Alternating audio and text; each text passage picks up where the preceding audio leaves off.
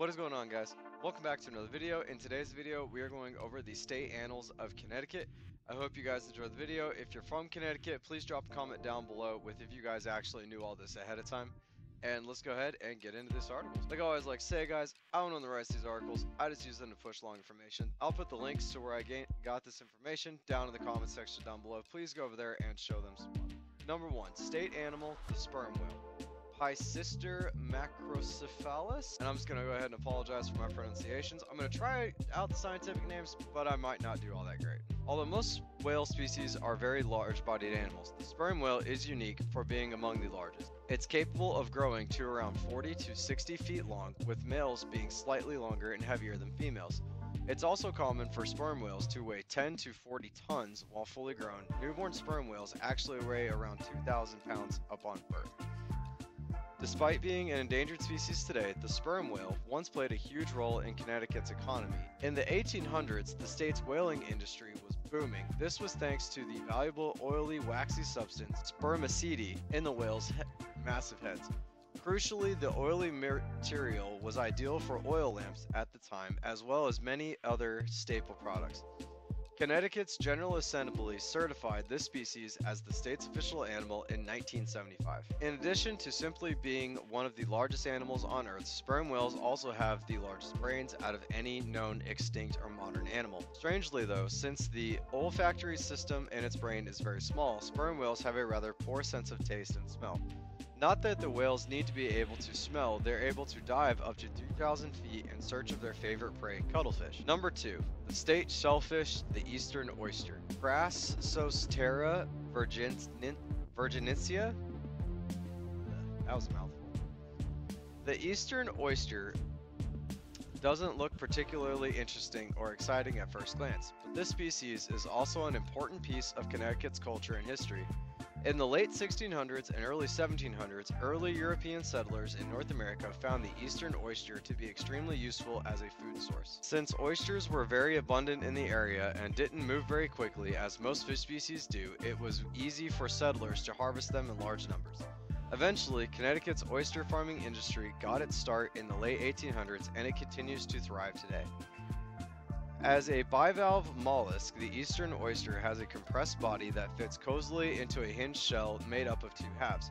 It starts its life as a very small and highly mobile spawn before gradually maturing into a much slower moving adult. While juvenile oysters actually pursue and hunt their food, adult oysters filter feed. Typically, an oyster will move along with the help of its large fleshy foot, before finding an area to adhere itself to via said foot. After settling down, it will suck in large amounts of water, eating small organisms like plankton and spitting out the rest of the water and debris. Connecticut's General Assembly officially certified this species as Connecticut's official state shellfish in 1989. Although the state is home to many species of oysters and other shellfish, the eastern oyster is among the most popular and well known by locals. Number 3, the state insect. European mantis, Mantis religiosa. Connecticut seems as though it would be a bit too chilly for most insects in general, let alone be warm enough for an official state insect to reside in the area. Still, some species manage to take up residence in the area even if only during the warmer months. Also known as the praying mantis for its strange-looking posture and distinct positioning of its forelegs, the European mantis is an incredibly resilient insect. Connecticut's General Assembly certified the species as the state's official insect on October 1, 1977. Like its common name implies, the European mantis is not actually native to Connecticut or the United States in general. In fact, the species doesn't even live in the state year-round. It's native to much warmer regions like southern Europe, northern Africa, and some parts of Asia. However, they do migrate to the northeastern United States each summer in large numbers to soak up the sun until they rapidly die off when autumn rolls back around. The European mantis's impressive size is perhaps its most noticeable feature aside from its long, heavily modified forelegs. Fully grown individuals average 6 to 9 centimeters long. Thanks to its large yet speedy body and raptorial forelegs that allows it to reach out and grab its prey, the species is a highly efficient predator. It is also skilled at evading predators of its own. This is partially due to its reliable startle display, where it spreads its wings and bends its legs to make itself appear much larger than it actually is. Number 4. State bird. the American robin, Turdus migratorius. The last of Connecticut's 4 official state animals is its state bird, the American robin. As North America's most widespread and abundant land bird, experts estimate more than 370 million individuals exist within its native range. It's also a migratory bird that feeds on plant matter like berries and nuts, as well as a wide range of insects. Although it is small and very speedy, it lacks any reliable defenses. This makes it very vulnerable to predators like domestic cats, snakes, and hawks. In total, 7 subspecies of the American robin currently exist. Most subspecies are morphologically very similar and mainly differ by their migratory range.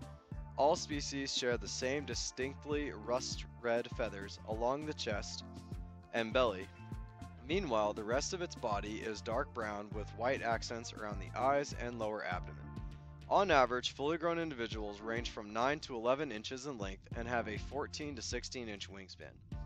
In particular, the eastern and Newfoundland species are most common in Connecticut as well as much of the New England area. Connecticut's General Assembly certified the American robin as the state's official bird in 1943.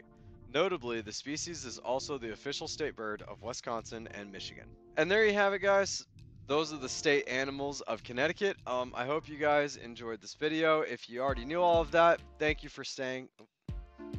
There was my cat. Thank you for staying until the end. If you guys didn't, I hope you guys learned something.